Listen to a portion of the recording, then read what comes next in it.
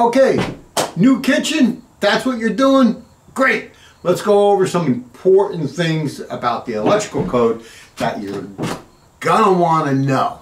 Okay, so this is our old house, 1840. Although it looks new here, the rest of it, not so new, okay? First thing you wanna do, and is very, very, very important, is mark out on the floor where your refrigerator, your in this case our stove, our sink, all that stuff. Okay, let's mark all that out. So now we know where our counters are going to be, because that's what's important here.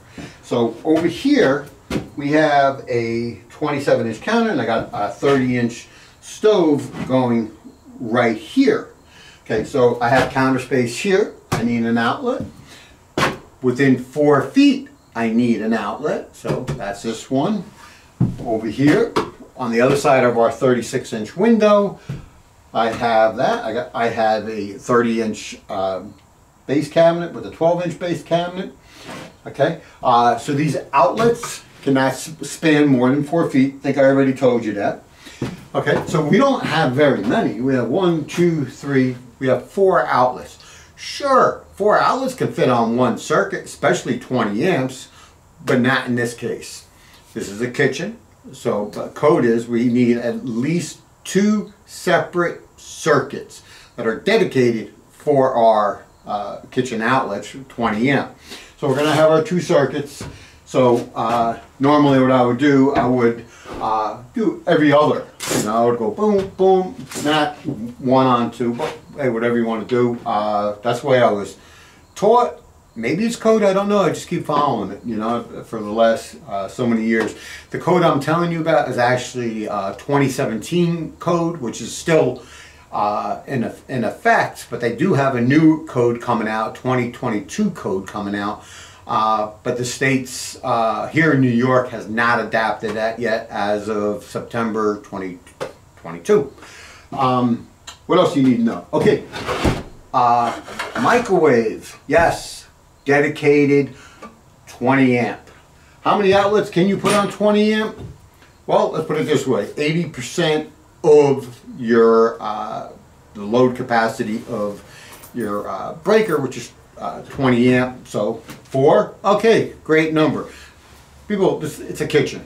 The 20 amps, you got your coffee maker, you have your waffle maker, boom, 2 outlets. Yeah, you're above 20 amps. So so all this makes good sense. Okay. What else? Let me start running some wire. How's that? Well, I'm almost done running all my wires, but enough to finish this video. I don't want to make it run on forever. One last tip. You got your box. On the back of the box, you have a left side and a right side of the holes, top and bottom as well, where the wire comes in. What I always like to do, besides labeling on the wire, because the label only works until you strip it out, and then you really, if you mess them up, you don't know anymore.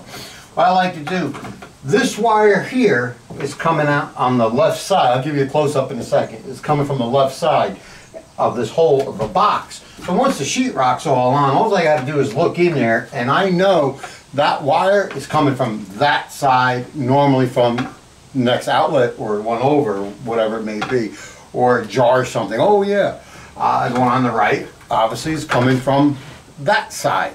So it really helps. I do the same with, like everything really, to know which way the wire is going, because it could be months or weeks or whatever it may be until you're back here doing that. Anyway, this is basic knowledge on the kitchen wiring with those codes. It's real important that you keep to those. That'll save you a bunch of grief. One other thing, obviously these wires are not even stapled in yet.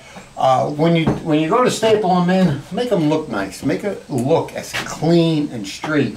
When you drill your holes through all your studs, make sure they're pretty much in line, unless there's a reason you had to go like that. But just make it nice and straight, nice and clean. when the electrical inspector comes, have all your shavings cleaned up, everything. Also, you will have to strip all these wires and tie all the grounds together, cap the black wire, the hot wire is always a good thing.